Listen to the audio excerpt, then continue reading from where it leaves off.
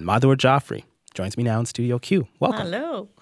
So Indian food is everywhere now, right down to butter chicken flavored potato chips. What did British people think of Indian flavors, though, when you arrived there in the late 1950s from India? Well, they had some version of Indian food. I wouldn't give it any high praise, but it was there. And in fact, if it had been any better, I would never have cooked. I would have eaten that better food. But it was so bad that I was getting more and more desperate. And the only way I could find the food that I grew up with, the wonderful Indian food that you find in homes, was to write to my mother and say, please, please, please teach me how to cook. And I couldn't make tea, I couldn't make rice. I was really at a very bad stage of cooking. And I was over 20, so I should have known better, but I didn't. So my mother sent me these letters back with recipes. Take a little bit of this, add a little bit of that. But they were 3-line recipes. I learned from those, and I started cooking from those, from nothing. And slowly then I said, send me more recipes and more recipes. And I improvised a little bit. I added to them because I remember the flavor of everything. And so somehow I was able to get back to the taste that I grew up with. And that's how I learned. On the flip side, what did you first think of British food when you arrived there? The Indian food wasn't impressing you in Britain, but what did you think of the British food? Well, I have to tell you, this is the late 1950s. So it's shortly after the war. The best thing to eat that I could afford, I was a student, was fish and chips, which is not as good now because now there are not as many fish shops. People eat less fish than they used to. There it was always the freshest of fish. So I could always get a fish and chips meal and get myself a bottle of nice wine, which I was learning about. I knew nothing about drinking wine then, but I was learning, and I was learning from masters about what to drink. So I think that would have kept me going. But the Indian food just added the wonderful aromas of my hometown and helped my craving, my homesickness for Indian food. So as a young adult, you're learning about cooking for the first time. You're learning about wine for the first time. And I'm smoking. I was learning how to smoke, which I'd never done. It was a brief period, but I did smoke, and I would sit with a coffee and feel very European, you know. Somehow a new thing was happening to me, and the sense of adventure came from the smoking and drinking and yearning for Indian food. Would you have described yourself at that time, in the terminology of today, a foodie? I didn't know what foodie was. I didn't understand the word. And, of course, the word didn't exist then. And I was not a foodie. I didn't think of food as something that you aspired to longing for in that professional kind of way. I was just a simple actress trying to find a way in life who loved the bohemian life, eating and drinking and being merry. And you just wanted this food from home that you missed. That's so right. dearly. It was an inner craving that I just needed to fulfill because I could not eat bad food. I had grown up with excellent food cooked in the house, and I just craved good food of that sort. Okay, before we get into your television career and the rest of the cooking, you arrived in London, as we said, on the cusp of the swinging 60s to attend RADA, the famous theater school. Yes. What were your ambitions at that time? Oh, to be Marlon Brando. We had seen all the early Marlon Brando films, and to me, it wasn't the Indian film industry that was driving me. It was the Western style, the method, as it was called at that time. It was that excited me and interested me, and that's what I wanted to really learn, how to get the character right inside you, draw it from yourself. And Marlon Brando was the best example of that. So I said, that is what I want. I dream of being Marlon Brando someday. What was it about that particular style of cinema that captivated you, that connected with you? It was so from the guts. The character came not out of some great imagining and thinking. It was as if you were drawing it from within yourself and making yourself that human being in your emotions, in your intellect, even in your physical self, becoming that other person. Quite magical. Quite magical. What kind of roles were open to an Indian actress at that time? Okay. Middle Eastern girls who danced in front of sheiks, as they were called, are horrible parts. And the only parts that were being given to me, especially when I came to America, just after that, were really the kind of Indian that doesn't exist, which swayed between a Middle Eastern imagined whore and an imagined Indian. Not real, Wow. not real. So you couldn't just play a secretary. You played this exotic creature that doesn't really exist in perhaps in someone's imagination. You've acted in everything from Merchant Ivory period films to indie movies about the Indian American experience. Were you interested in telling all sorts of stories about the Indian experience and its diaspora as well? I was interested in getting a part. I was just happy. Give me some work. Give me some real good part, and I'll do it. It was that desperate initially. But of course, the ideal is to get some juicy role that tells a wonderful story. That's the ideal. What do you think now when you look at the landscape of possibilities for Indian actors? Much better. My daughter's an actress. Her name is Sakina Jaffrey, and she was in House of Cards. She does a lot of stuff, and plays Mindy's mother in Mindy's Project. And so her generation, which includes people like Asif Manvi, they are doing much better. I'm happy to see that. They still don't get regular jobs. They're not constantly working, all of them, but they work, and they're much better parts for them than they were for me. Has it been gradual, or did you see a key sort of turning point? I think it's been very gradual and very slow. You brought Indian culture to the West through your acting roles and your cooking TV shows of the 80s and 90s. How did you approach bridging the gap in terms of cooking between food that was prepared at home for a non-Indian audience? How did you approach bridging that gap? For a long time, for 20 or 30 years, I was the consultant at a restaurant in New York. And what I tried to do, because I feel that if you give quality to people, they will like it.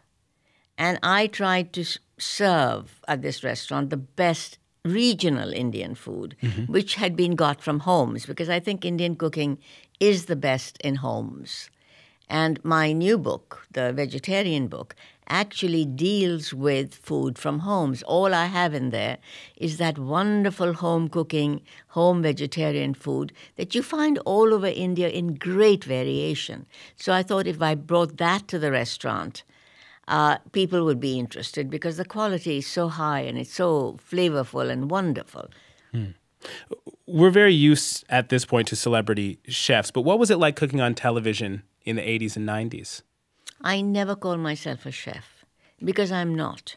I cannot chop like 1, 2, 3, 4, 5, 6, 7, 8. I can't chop speed or accuracy.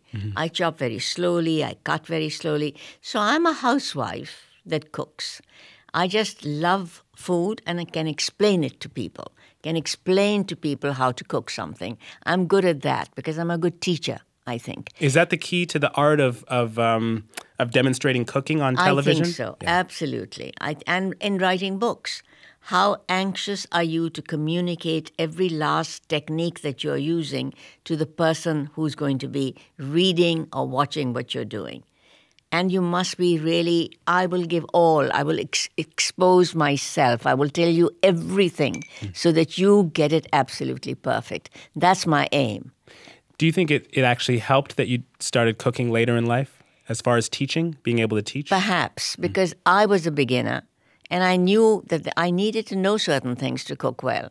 And that's what I do in my books. I will teach you, I'll hold your hand through the whole thing and teach you how to cook very well. Your new book, as I mentioned, is called Vegetarian India. What do you make of the new hipness of vegetarian cuisine in North America? I don't trust hipness where food is concerned. I think food evolves. It finds its own balance. It settles into what it is. I think you can't impose on it. I think it takes time for a cuisine to develop. So trends come and go. But quality stays. Quality stays. I expect in India, you talked about home cooking in India. I expect people there aren't eating butter chicken every night. How is home cooking where you're from, specifically in India, different from what we see here in the West?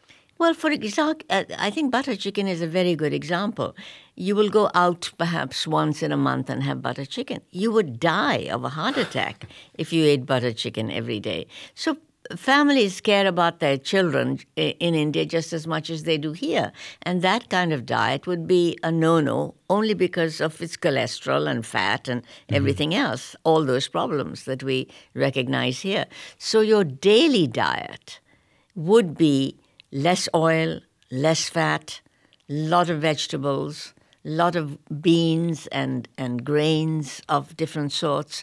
And that is the healthiest diet. And that's why, and I think one of the reasons why Indian vegetarian food is so wonderful and good for you is because it's had thousands of years of development.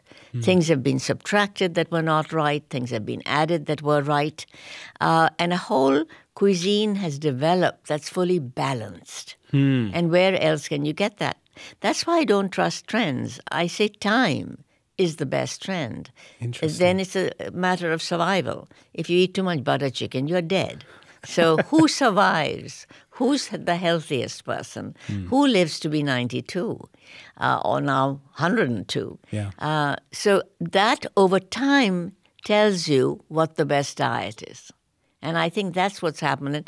Cultures like China, the older cultures, that is what we follow in India. And it's sometimes you don't even know that that's what you're following. Yeah. It's something. You don't know everything that's gone into that tradition of cooking. Your grandmother just says, do this, and you do it. But you don't know she's saying it because her grandmother said it, and so on all the way back, and they were said for a reason. It's very interesting. Jamie Oliver was here yesterday. We were talking about cooking all over the world, and he brought up the fact that in many of the poorer countries in the world, people live to be very long. I brought up my grandmother in rural Rwanda, who's over 100. And, it's exactly that, those traditions passing on. And the recipes in this book, they span regions. What do they tell us about different parts of India? Well, they tell you, first of all, that the food is different in every region of India. And so this time, one of the things I did was not go by plane from one city to another. I went by car and sort of crossed the country to see what was happening in each little place. And in each little place, it is different. So I would hop out of the car. If I saw a little stand selling something, I would hop out to see what it was. And I went to areas that I'd never gone before. For example, one of the areas I went to is called Coorg, and it's in the mountains. It's on the west side of India, near the coast, but the mountains rise from the coast. Okay. So it's a particular kind of wet tropical climate. The British used to call that area the Scotland of India because it was not so hot there because it was mountains, and coffee grows there, and what else? Cardamom grows there, and but in the rainy season, all that stops. And there's nothing because it rains steadily for 4 months. Okay. But something does grow, and they forage for it. And that is mushrooms and bamboo shoots and ferns of various sorts. So they have a whole cuisine in the monsoon season that is based on all these things, and it's incredible. I have some dishes for mushrooms, for example, in the book that are there are 5 or 6 ingredients, that's it. And you can use button mushrooms, you can use any mushrooms that you find. And it's got coconut milk, and it's nice and spicy, and you can have it with rice. You can have it on toast.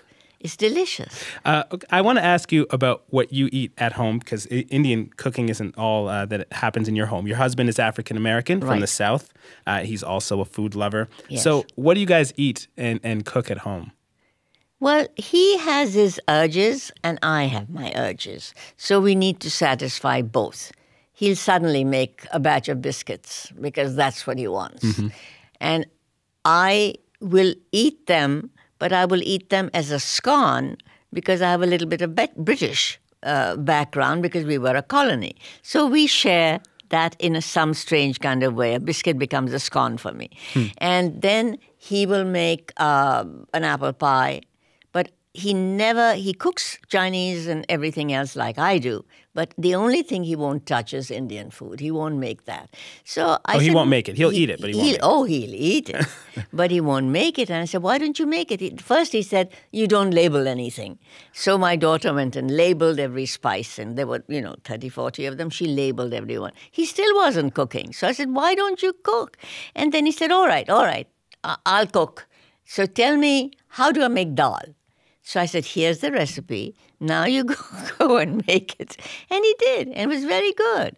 So he's learned certain basic things that he'll make when I'm gone, and he's yearning for it. But if I'm there, he drops everything, and I do the Indian food. He sticks to his thing, and you stick to yours. Exactly. Okay, I have time for just one more question. Yes. Over the years, what's the biggest change you've seen in terms of the reputation of Indian food in the West? Well, I live in America. So I can tell you about America, and the change is minimal. And I don't know why, because Korean food, Japanese food, Americans know much more about that. Indian food, I keep saying, America has had no war with India. If they'd had a war, they would know India more intimately, and they would know the food more intimately. They know Vietnamese food better than they know Indian food. But they're learning. It's a very slow process that's happening there. But slowly they're learning more and more dishes. Then they're learning that it's beyond vindaloo. There's something else in the world of Indian cookery. Has all of this given you a window into the way cross-cultural understanding happens and works? Well, your work with food. I think food is cross-cultural. No country exists in a vacuum. And everybody has borrowed something from someone else, whether it's a technique. In India, look at our ingredients, chilies, potatoes, tomatoes. Where are they from? They're all from the Western world. So we have borrowed since 4,000 BC, 10,000 BC we've borrowed. Wheat wasn't original to India. It came from the Middle East. It came to the Middle East for most places, from the Mesopotamia area. So you do learn to get things from other countries, and then you acclimatize yourself to them, and then you make them your own. It's this process of making it your own that America hasn't fully done. It's undigested, but it's all coming in a rush. And now is the process of sorting it all out. Thank you so much. Thank you.